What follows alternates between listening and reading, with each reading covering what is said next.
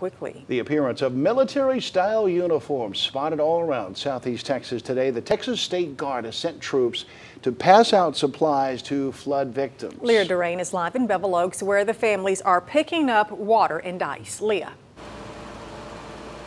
The Texas State Guard is here to help. They have cases of water stacked up in the First Baptist Church parking lot, and they also have a refrigerated truck with bags of ice for those flood survivors here in Bevel Oaks. And homeowners here in the neighborhood have been busy cleaning out those flooded homes, and several families have taken a few moments to come out here and load up on some supplies. A lot of them also made a point to thank each and every troop or man and woman out here for their service. A lot of these troops actually deployed from the Houston area, and they say they're going to be here until the community is back on its feet.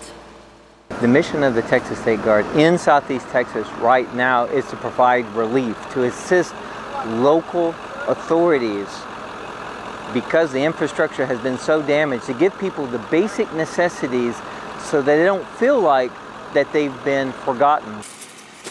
The Texas Military Department has 6 distribution points set up across Southeast Texas. This one in Bevel Oaks, one in LaBelle, there's also Vidor, Orange, and also in Hampshire. So we have lots of options for homeowners in need. We have those addresses posted up at 12newsnow.com. Reporting live in Bevel Oaks, Leah Durain, 12 News. Thanks for that update.